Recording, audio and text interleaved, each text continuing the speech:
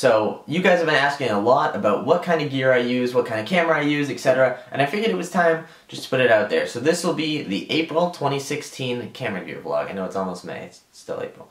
So the camera that I shoot on is a Canon 70D. I actually just got this over winter break, so everything before that was shot on a Canon T2i. Now I chose a 70D for a lot of reasons. I won't really go into them, but essentially it has autofocus, so it's easy for me, you know, I can move in and out, my face is still in focus, and also it's just kind of a better camera and more user-friendly than the T2i is.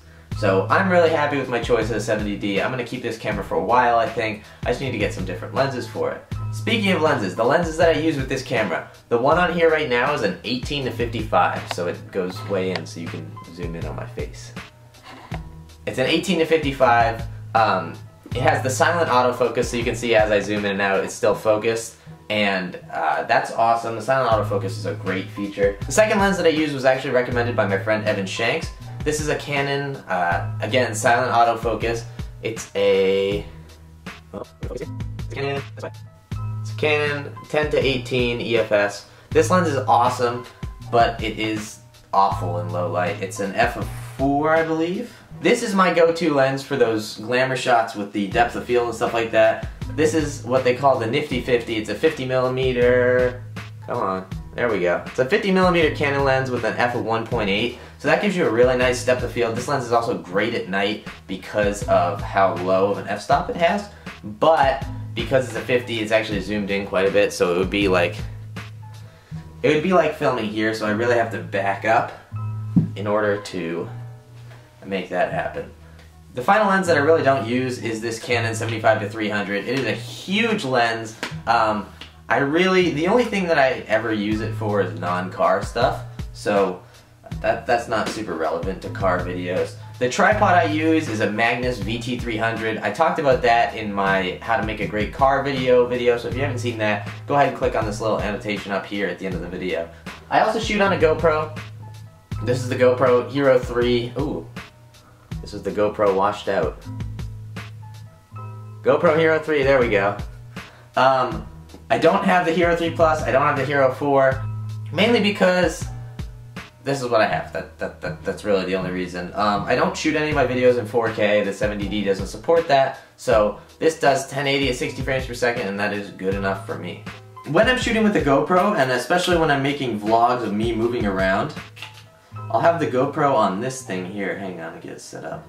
So this is a Fiotech G3 gimbal. What it does is as you turn it on, it stabilizes the GoPro, so I can go side to side, up and down, go like all that, and it stays pretty smooth.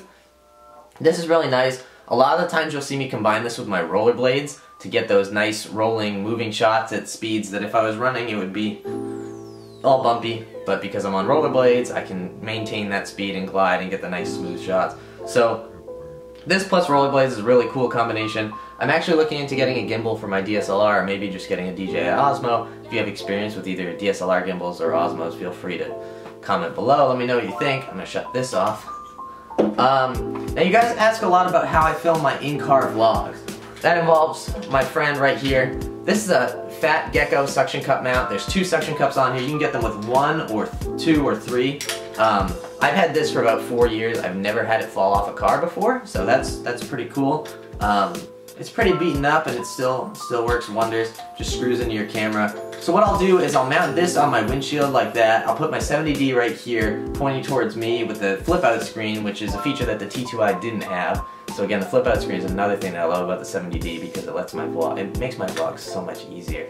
I'll hang this on my windshield and I'll set up my GoPro in my pocket with this. This is a cheap eBay lavalier microphone. I don't know if you can read that. Focus there, please. Yeah. I don't know if you can read that, but this is just a wired lavalier microphone. It plugs into my GoPro. So what I'll do is I'll run this up under my shirt, clip it on my collar. You'll probably see it in some of the videos. And then I'll throw my GoPro in my pocket, hit record on that, and when I'm editing afterwards, I'll sync the 2 up. And that way I have really clean audio from the microphone here, but I can mount my camera further away, and that way it's not right in my face and it doesn't block my direct vision. Besides that, I do have a polarizer. It's nothing fancy. It's just a polarizer. It makes blue bluer. You can see some nature shots now. but I actually just recently got that, so I haven't had the chance to use that on car videos. The other thing that I've been using a lot is this slider. This thing's huge. I think it's 42 inches, I don't know.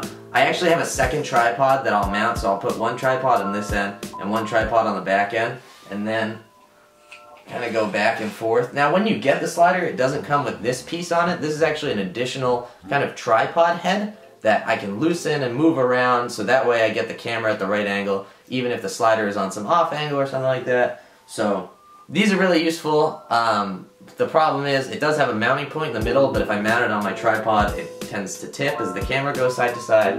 So 2 tripods is where it's at. The final piece of gear that I use very rarely in my videos. You guys saw this in the VMR feature video. This is my magic box. And if you go into the magic box and open it up, here comes this. Yeah, there we go. What this is that's a charger in there, and then it has this. Now this is essentially a time-lapse machine. So what it does is, not a time machine, a time-lapse machine. You turn it on, you set the amount of degree that you want it to rotate through in a certain amount of time. It'll actually rotate through that cycle in that period of time. Makes for some really cool time lapses. Unfortunately, I bought the cheaper one, and it's a little bit notchy, so I can't go super slow on the time lapses, but you know what? It is what it is, and I'm pretty happy with it, and for the price that I got it for, not bad. You can find them on eBay. There's all sorts of brands for like $100.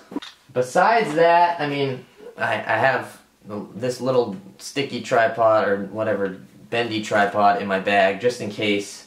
I have 2 extra batteries for my GoPro, 2 extra batteries for my 70D, because both of those like to eat batteries really fast. I have the backing to my GoPro case, a couple other things in the bag, and of course I carry all my chargers with me all the time, just in case. You never know. But that is pretty much a rundown of my full gear.